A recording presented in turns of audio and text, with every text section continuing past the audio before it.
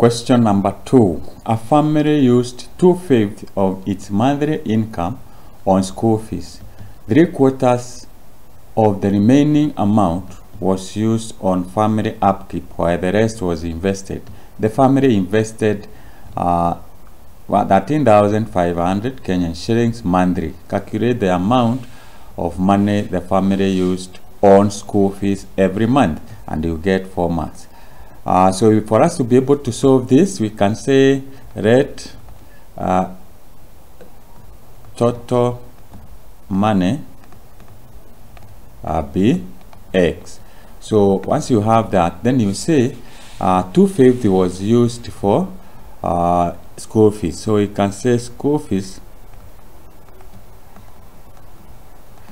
they were using 2/5 of X. So the remaining amount is X minus 2/5.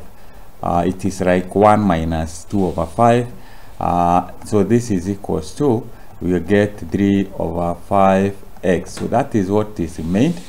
3/4 of the remaining amount was used for family upkeep. So it means 3/4, you multiply by 3/5 of X. You can use your calculator, that we can simplify here. So we get 9 divided by 20X. So that is what was used for family upkeep. The family invested, the rest was invested. So the remainder is, since we had 3/5X, 3/5X, that is what remained after school fees. So this is upkeep. You minus what was used for upkeep, 9 divided by 20X.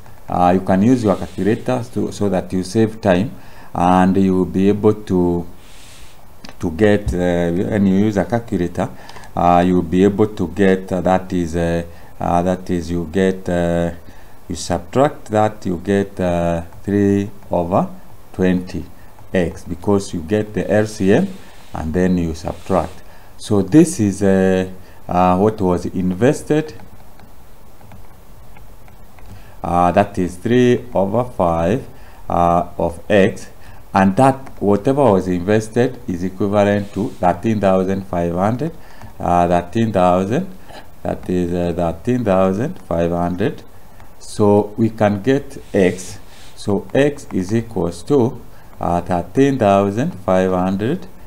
You multiply by 5 and you divide by 3, and using your calculator you get that totals to 90. So the family was getting 90,000 every month. So we are required to calculate the amount that was used for school fees, and this is what was used for school fees. So we just say 2/5X is equals to, that is, now that we have found X, 2/5X multiplied by 90,000, and you'll be able to get, this is equivalent to, you simplify or you use your calculator, you get 36,000. So that was what was used for school fees, and you'll be able to score marks. So you'll be able to get 1 mark for getting the remainder there. You get another mark for getting, for equating that, and another mark for getting the total, and you get another mark for getting the answer. In total, you get 4 marks.